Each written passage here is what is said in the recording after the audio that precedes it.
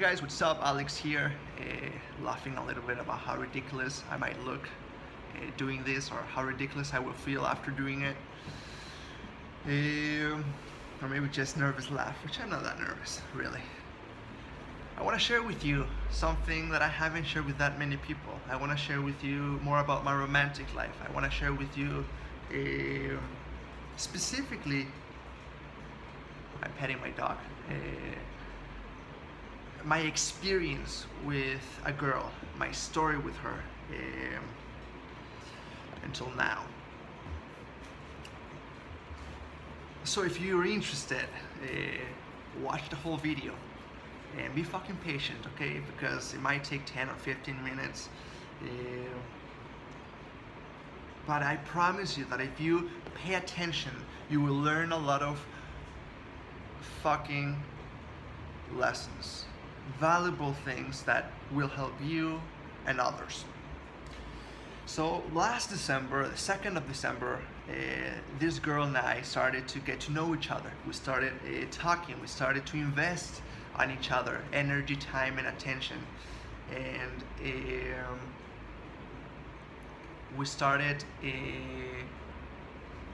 making plans, and we started telling each other very cute and sexy things. And I told my family, my mom, dad, my sister, and my best friends about her, and I think she did the same thing.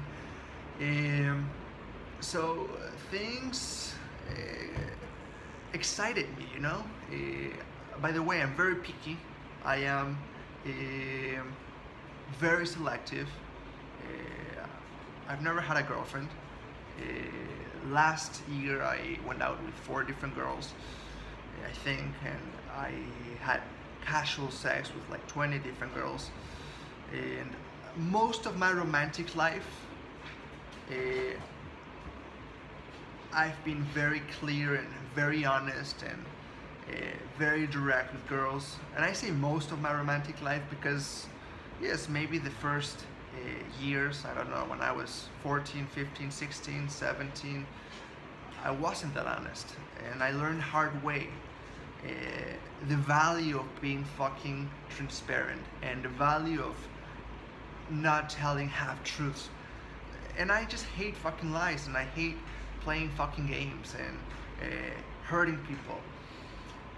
So I've always been very honest with these girls and with people in general, and with myself, I think. So I really started liking this girl, you know. I thought, man, this is someone that I would date. This is someone that I would like to have as a girlfriend. And my perception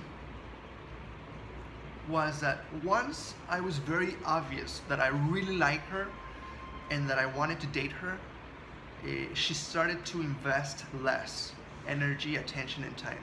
That's my perception, and I'm sure she has different perceptions, and I would love to know which they are.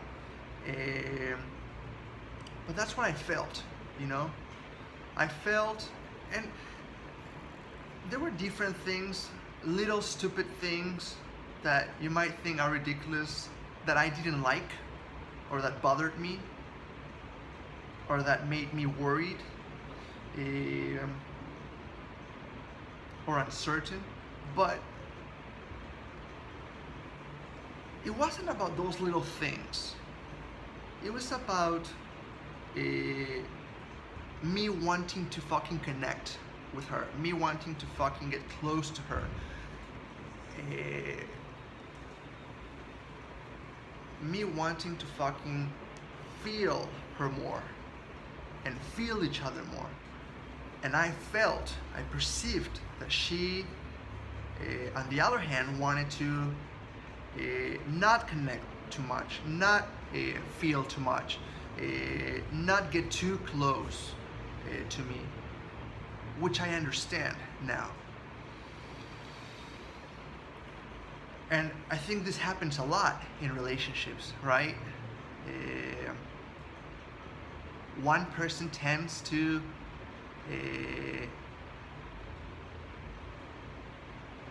be more intense than the other person, or more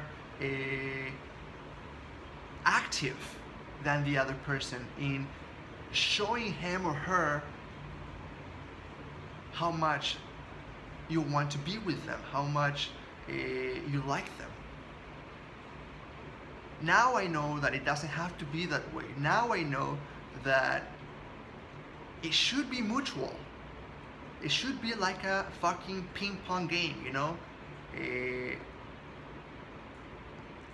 I give to you and you give to me. I give to you and you give to me. Because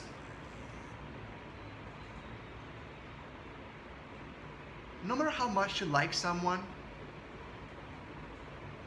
if they're avoidant, if they're afraid of connecting, if they want to feel like super independent or free, it usually doesn't work with them. It's not only until people realize that committing to someone doesn't equal losing freedom, and getting close to someone and connecting more with someone on different levels doesn't equal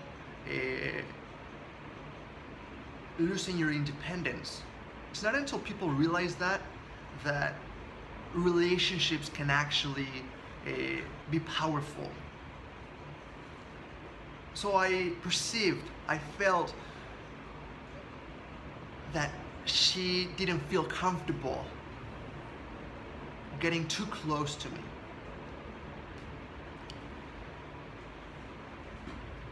And like, for example, one of the things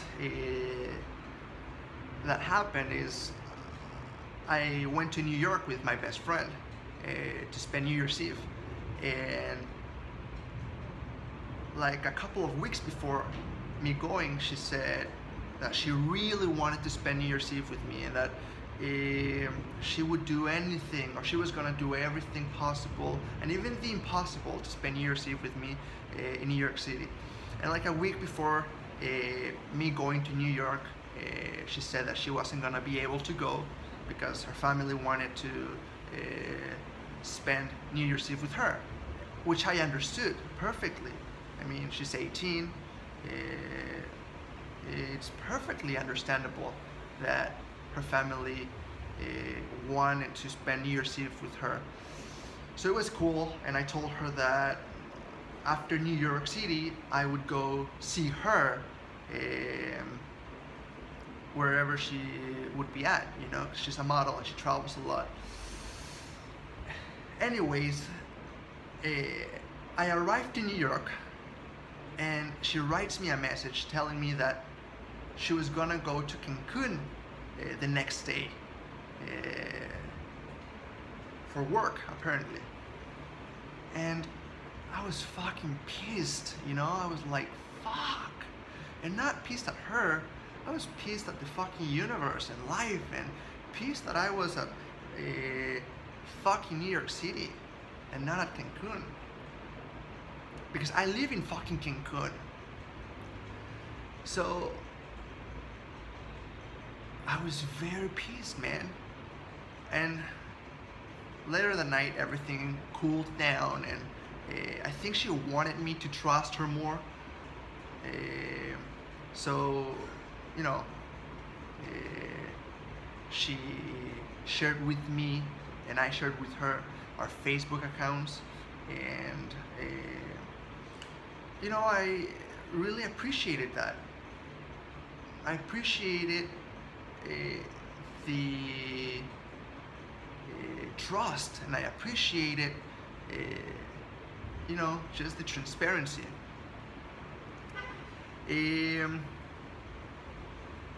But there were also, okay, here's where things get interesting. There were also lots of things that I didn't like. You know, I just didn't like that she would take a long time, and this goes back to what I mentioned about her in my opinion, not wanting to get too close to me, consciously or unconsciously, and not wanting to feel too much and to invest too much, because the more we invest, the more painful it can be, you know, to lose something, or lose an idea, or to lose something that you really want. And I invested a lot, in my opinion, more than I'm used to, at least emotionally and mentally. And she did too, in many ways, I think. And I just didn't like her not answering quickly enough. I mean, in my opinion, she would take a long time to answer a message. And I fucking hated that, you know? And she would tell me that she hadn't gone on Facebook. And I was like, well, so what? You know, in my fucking head. I mean, if you like someone, and if you're creating something with someone,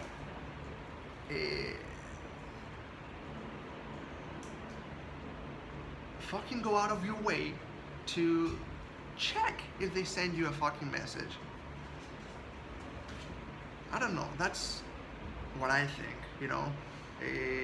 Even if you have 100 other things going on, it's all about fucking priorities. So she went to Playa del Carmen, and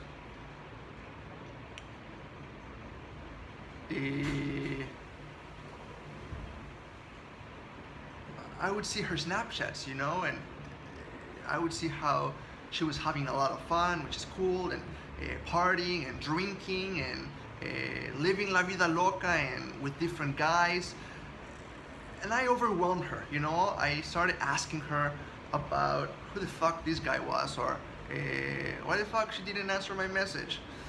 And I overwhelmed her, I think, and impulsively, I think. You see, it's all my perception. This is all something I feel, or I felt.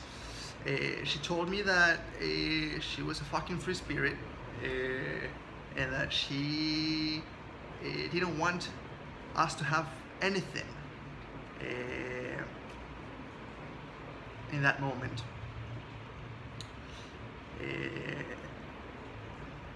And that her job was very complicated, and that it wasn't gonna work, basically, I think. And I was like, fuck. I just learned so many fucking things the next days, you know, and ever since. I realized, man, I've been so fucking blinded to her being very beautiful, very pretty, very sexy even, but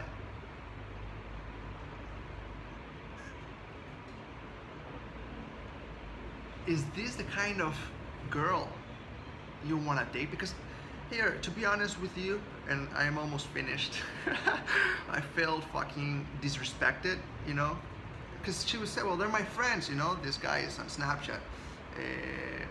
Well, I know fucking guys, and I know that if they're not fucking gay, they want to fucking fuck you. At least 99% of them.